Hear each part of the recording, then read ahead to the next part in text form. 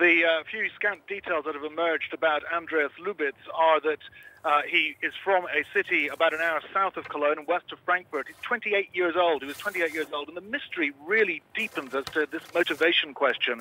According to the flying club of which he was a member, it was his dream to fly, and he'd achieved this dream.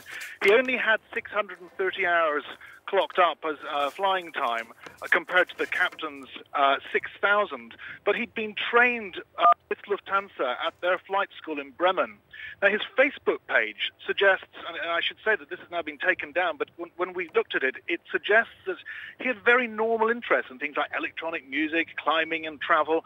But what happened on board, on that flight deck, is very strange indeed. There was no contact with the Marseille control tower, despite its numerous attempts to contact him.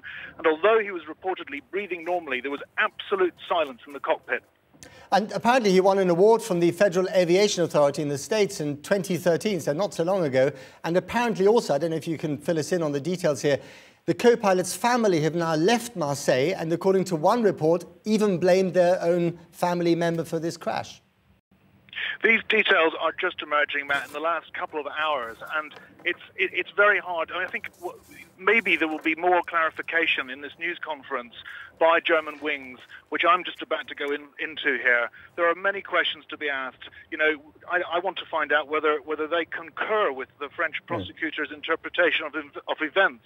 And you know, this question about the cockpit door, could it be unlocked from the outside, from the cabin side? You know, was there a code that could have been put in? Many questions I think that the airline now has to answer because they've been scant on their detail.